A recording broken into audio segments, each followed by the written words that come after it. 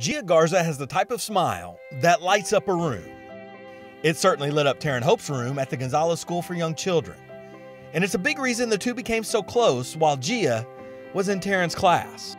So close that Taryn knew something was wrong one day towards the end of school.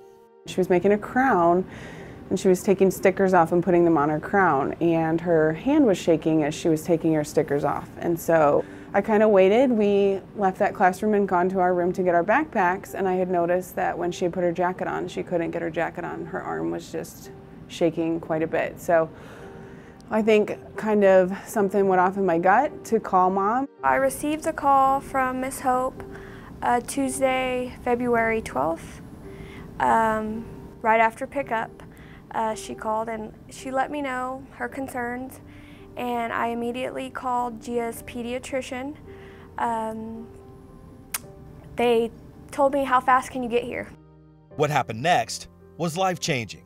Gia's family found out her shaking arm was caused by a tumor in her brain. For me, it just happened so fast. I couldn't really tell you what it was like because it was kind of a blur. Never did we even imagine her having a tumor. That would never cross my mind. She was a normal kid until we found out that she had the tumor. I was just kind of blown away, like, what? Like, no, this isn't what it is, you know? It's not supposed to be happening. But it did happen.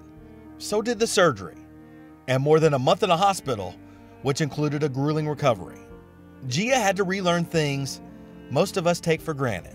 Are you doing that all by yourself? Huh? Recovery has been a tough road, but things are getting better. Yes, girl. And there have been a lot of victories along the way. She's back in school now, and she was even able to attend her preschool graduation. Woo! Go Gia! Gia's family is thankful for those victories, and they're thankful for the teacher that cared enough to notice when something wasn't quite right. I feel like she truly cares for her kids in her class.